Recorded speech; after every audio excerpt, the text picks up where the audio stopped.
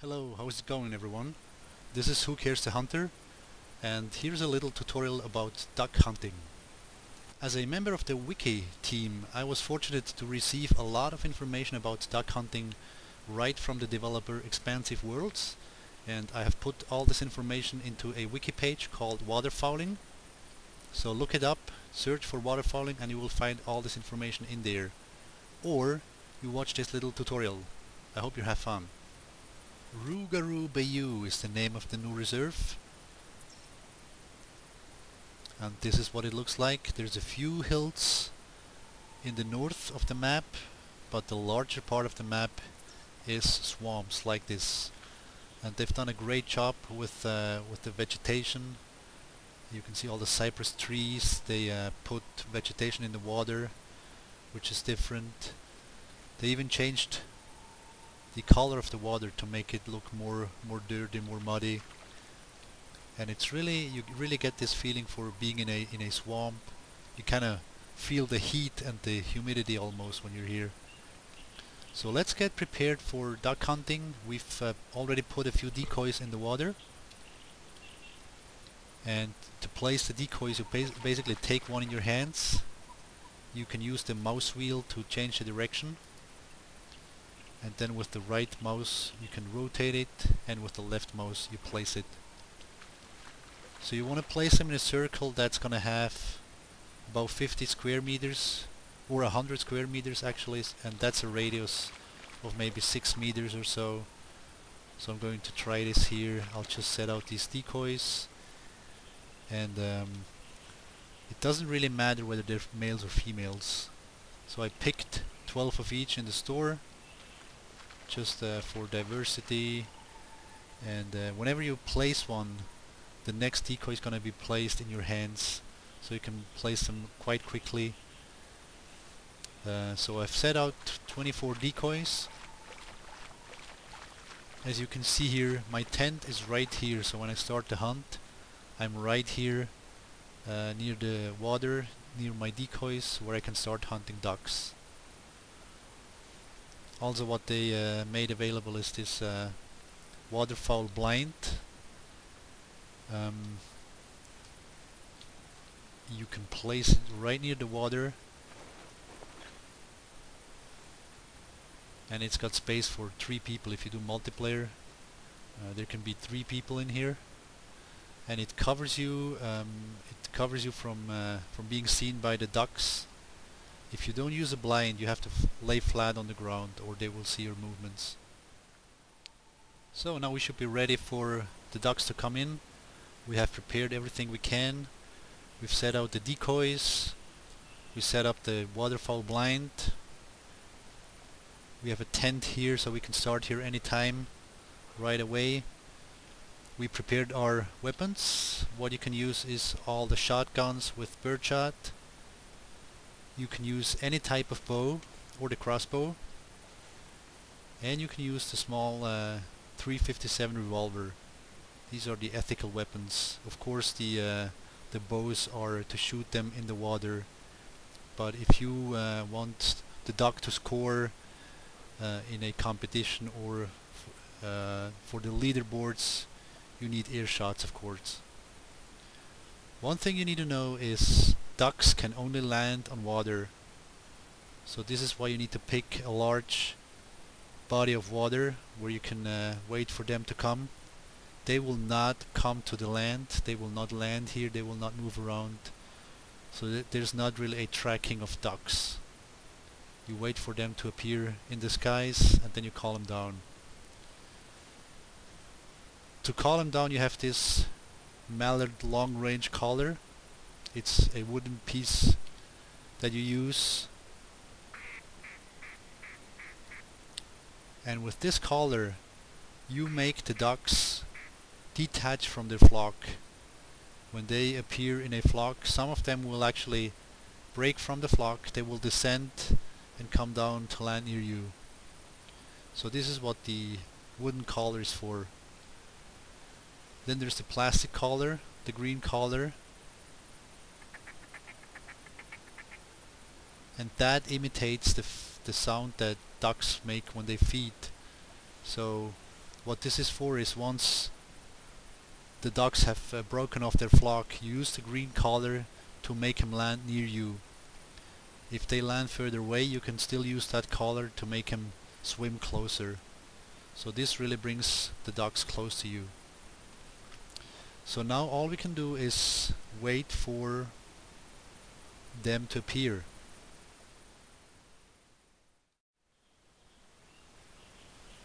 So there's our first flock up there. Let's quickly call them down. Oh, you can see some are detaching already, just by the decoys. So there is 5 there, 3 there. 8 ducks came down just by the decoys that I set out. Now I'm using the green collar so that they possibly land really close to me.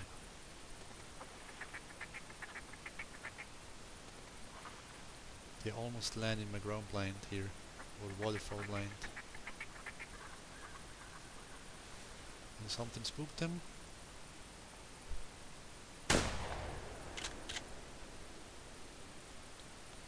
That wasn't fast enough, but as you can see, just the decoys alone lured 8 birds from the passing flock down here, so that's pretty good. Unfortunately I wasn't fast enough to react to so much action right now, but okay, but we'll wait for the next flock and use the collar again. Hopefully we can get a few more. Here is another spot that works for duck hunting. It's right south of the southern lodge, and there's a large body of water here.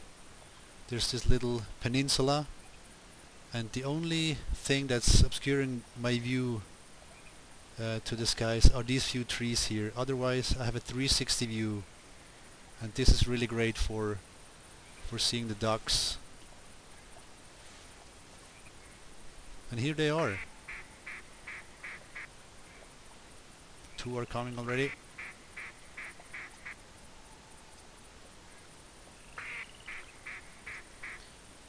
So this is a spot where I will spend some time with the duck hunts.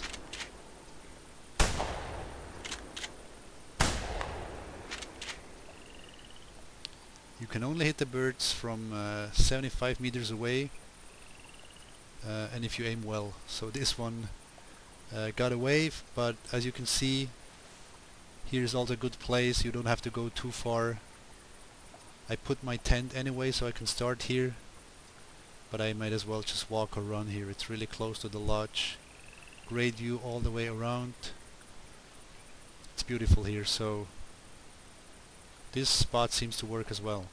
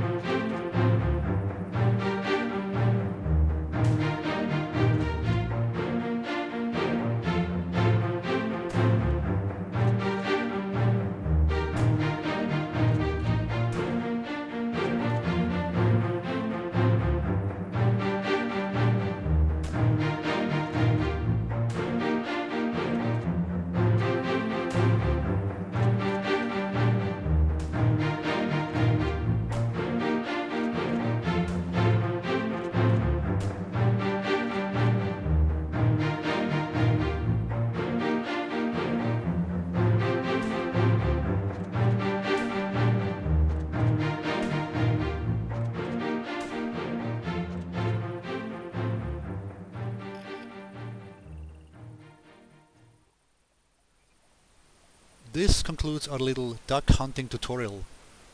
First, find a good spot with a lot of water where the ducks can land. Set up your decoys. Set out enough so that the ducks will be lured from the sky. Consider placing a waterfowl blind. This will make it a lot easier for you to wait for those ducks and they will not discover you. Once you see the flock in the sky, use the wooden collar to call them down to you. Use the green collar to make them come really close. Once they land, you can also use the green collar to make them swim closer to you.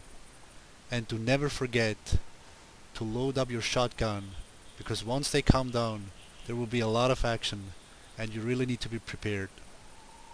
I hope you enjoyed this little tutorial, and I'll see you next time.